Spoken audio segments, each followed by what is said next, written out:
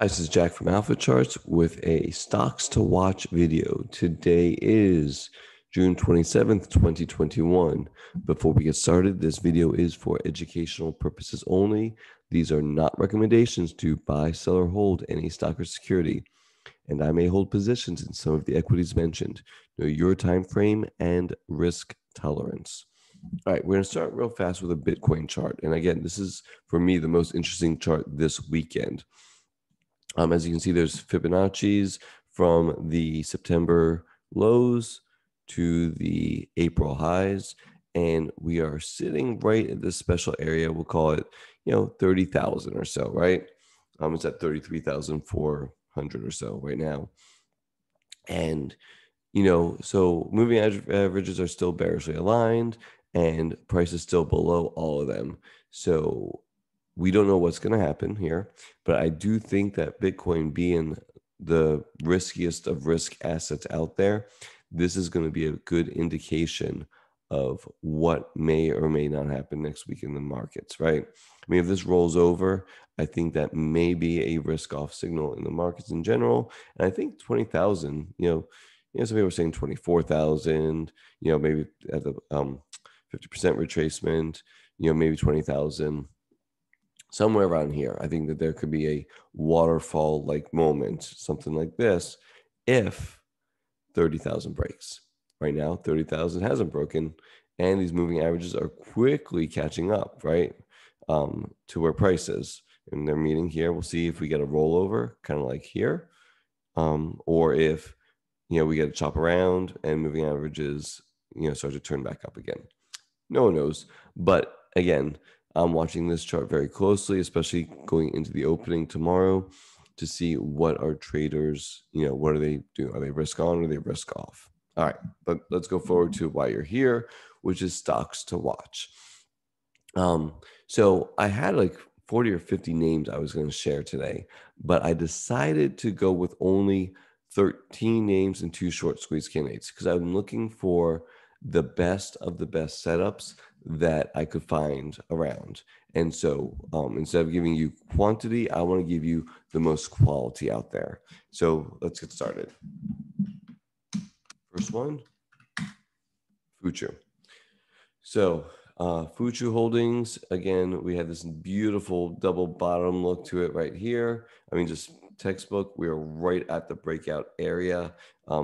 Moving averages bullishly aligned, good volume profile coming into this right side of the base, looking great. This is one I like a lot right here, FUTU. Our old friend PLTR is on this list. And so, here's the IPO VWAP, and you can see that price got above it right in this area right here. And then this was an important area, and price is now above that too. And it's starting to get maybe even a little bit extended from moving averages, which I think is healthy. Kind of did it over here. And again, you had this nice little pullback. So love to see a little drift back into this $26 area, right? A little drift back, let these moving averages catch up just a little bit. And this would be an amazing risk reward right around $26. Don't know if we're going to get that or not, but that would make, a lot of sense. And this would be a beautiful looking base right over here for the potential move higher. Remember all-time highs, that's about $40 or so. That's a pretty good move right there, right? Nice, 50% move from where we're at right now? Not too bad. Next up, CrowdStrike, CRWD. So this one, again, nice basing pattern, broke out right over here, big volume. And then what's really interesting is the next 3 days. Now, they're not inside days, but they kind of give the feeling of just a consolidation, right? Sideways movement on much lower volume. Like that's exactly what you want to see after a breakout, right? If you don't keep moving higher, the best idea is that you're going to get this type of tight consolidation for 3 days. That is, for me, a really, really strong indicator. Would love to see maybe 1 or 2 more days of this kind of tight consolidation. These moving averages start to catch up again. Remember, it's just kind of marking time for this white space, similar to like a situation like this. It's done it other places here. here. It kind of marks time into the moving averages and then moves higher. And so this is within character of this name.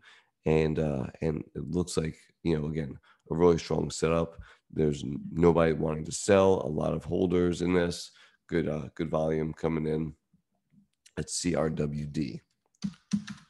Dynatrace. So this one broke out and kept going. And so now looks like it's time to mark some time now, right? It tried to move lower, it moved higher. It's kind of an indecision bar in some ways. It's been good volume on this uptrend. It doesn't look like there's many sellers at all, but it's gone a long way, right? This thing has moved, from this low, which is May 12th, to here. It's gone up 42% in 6 weeks. That's a very quick move. So let it chill out. Let it kind of, this white space, kind of like here, kind of like here. It needs to just kind of mark time, move sideways, let these moving averages catch up. It may drift back down into them a little bit. That's okay, right? And then wait for the next move higher. So I like this, especially if you could, and look, hit the 23-day right over here, but it's been riding the 9-day the whole way. So I think that's kind of your guide, right? Let it kind of drift in, 9-day catch up, and then that may be a good risk reward area. We'll see. That's DT. All right, next up is DoorDash. Now, DoorDash is something I've never used personally, but I know a lot of people do. But I like the way this chart is setting up. And this screams of institutional accumulation all along this basey area right here. Look at this double bottom, man. It's pretty good looking.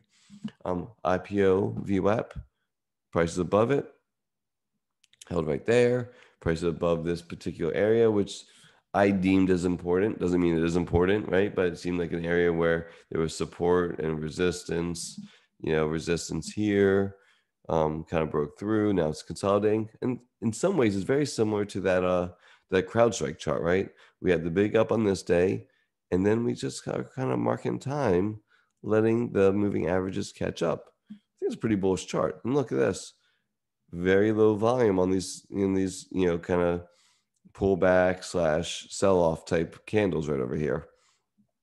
I like the way this chart looks a lot, and I think that this one has a good potential of moving higher. And very slightly, this VWAP from the IPO is starting to turn back positive again, which is kind of good sign too.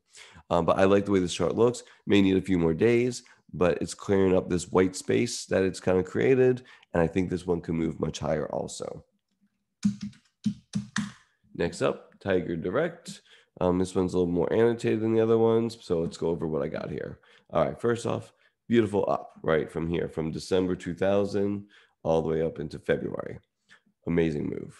And then what it do? It pulled back. It created this kind of cup and handle-ish looking area. Now notice here, and I don't care so much on this side of the base. I care more about this side of the base. See how on this side of the base, volume is drying up right in here. Volume is drying up. Then boom, big volume here, big volume here, 3 or 4 days in a row, big volume, right? And then in this handle, once again, we're seeing the volume dry up. I like that. That's a pattern, a volume pattern that I really like.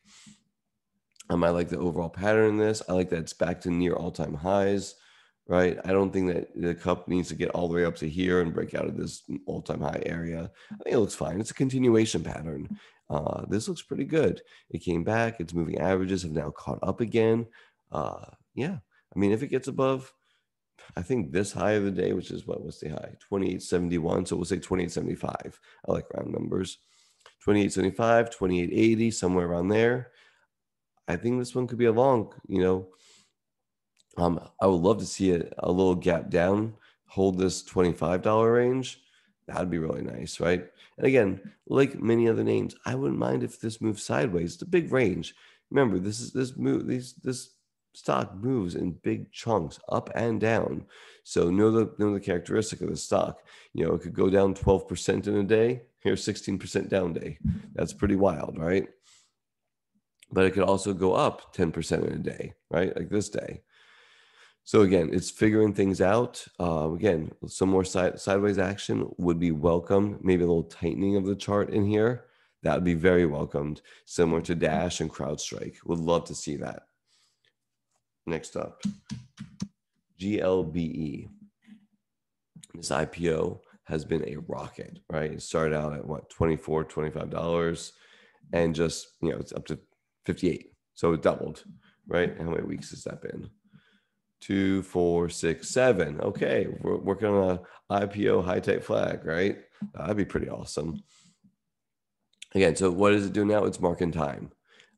Notice how it's riding the 9-day EMA the whole way. Would love to see this come into or move sideways into a 9-day EMA. Then it would make sense, as far as risk reward goes, to see if it holds or not. And that could be how you measure risk. But what do I see here? I mean, I just see people want to be involved in this particular name over and over and over again. There is no selling to speak of in this chart at this point. There could be. Again, the run has been amazing. It's doubled, right, from 25 to 50 or $60 or whatever. So it's amazing looking. Let it kind of chill out. Again, it's kind of moving sideways for the last 2-4 days. Like the way that looks. Let it maybe tighten up in here. Nice little inside day right here. A couple more of these kind of, sideways movements in tighter ranges. I would love to see that. That's GLBE. APP, Applovin or Applovin or whatever you want to call this thing. Here's your IPO base. Again, it got tight in here, right? And it got a little wild right there. But then tightened up again a little bit and started to move higher. Once again, it moved higher, kind of came back into the 23-day, held it, making this little consolidation. Might be a little loose in there. So it might need to tighten up for a couple of days. But I do like how it's been on relatively low volume on the pullback. That one was a little bit high, but nothing crazy. And again, lower volume on some of the down days and much higher volume on some of the up days. Again, may need a little bit more time sideways, but I don't think that much more, right?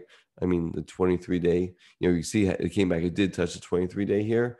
So let's wait for maybe the 23-day to catch up. I wouldn't mind if this if these moving averages tightened up just a smidge, right, as it moves sideways. And I think then we'd love to see it then move higher from there. That's APP. ASAN has been just ridiculous. Fairly new IPO back in October 2000. This is the part that interests me. Create this base, breakout right here. I remember thinking it was a little bit extended, waiting for it to come back in. It never even touched the 9-day EMA. I never was able to get involved in it. And it's moving even higher now. Again, way extended. Not interested in here. It could keep going straight up. No, don't know. But would love to see this tighten up just a little bit in here. Move sideways, kind of chop around in this range. Let the moving averages catch up, maybe around the $58 or so. And then that's a potential place to be involved. Just ridiculous amount of accumulation going on. Obviously, somebody's building a position in this. And then hopefully when they get a little tired, we'll see a little profit taking in here and let it just move sideways. And again, I think the 9-day EMA, if you like the 11-day, if you like the 10-day, whatever EMA you're using, a pullback into that EMA or close to it makes a lot of sense. And again, it's a place to manage risk. Again, look at the space between these moving averages. That's a little too wide for me, but this name's got to be on your radar, right? I want to see the moving averages tighten up, right? Tighten up. And then, potential breakout, move higher, or a sideways move into something like this and let them catch up to each other. That's ASAN, ASAN. Lending Pro, LPRO, which is actually open lending. I want to say Lending Pro every time is actually open lending. So LPRO, here is from the IPO. And what do we have? I mean, ridiculous uptrend, right? It was just stair-stepped higher the entire way. And it went from, $13 or so, right? All the way up to $42. Huge run. And then it marked time. It went sideways. And that's from February to now. Just chopped within a range. I can extend this out just a little bit. Chopped within a range. And now it's trying to break out. Now there was a rebalancing day, and a lot of this volume may be from index rebalancing. I don't know the answer to that, but I can say that that's a huge amount of volume being traded, and it's trying to break out. Again, maybe I won't call it extended at this point, but maybe a smidge. Wouldn't mind it marking time near or at all-time highs. That it looks like an all-time closing high on this, which is always bullish. And wouldn't mind seeing a couple inside days here. Let the moving averages catch up a little bit more, and then the breakout to happen. Maybe a small pullback. With an inside day, that'd be perfect, right? This is a very large bar right here, large ranging bar. So that would be totally within character. Again, sideways consolidation, 2 or 3 days, then looks really good. And it seems to be a theme. If you notice, I'm keep saying 2 or 3 days of sideways consolidation, and that would be a great entry point. We don't know if the market will give that to us or not. Next up, KNBE, no before. This one just came on my radar this weekend, actually, and I love this chart. Look at the weekly. Oh, beautiful. Look at this week. 70% up. That's gigantic. And then what I do afterwards, again, it's kind of marking time. Maybe a little bit of profit taking here, a little more volatility. I think it needs to tighten up a little bit again. Let the moving averages catch up. It's almost there, right, at $33. So that it's just maybe a couple inside days right here, right? But this fits the characteristic of a high type flag, right? Up 1, 2, 3, 4, right? Now it's starting to consolidate in here. So we have 4 weeks up, over 100%. I wouldn't mind seeing 2 to 3 weeks of tight consolidation with very little give back, and then move up higher. This could double again for sure. Get a good entry, and I think that this one is really, really strong looking. That's KNBE. Here's a Chinese name, Li Auto. They make cars, I believe, and obviously Li Auto makes cars. But this one looks pretty good too. Here's a bigger picture of this chart, and this has been an important area. It broke out, trying to move higher.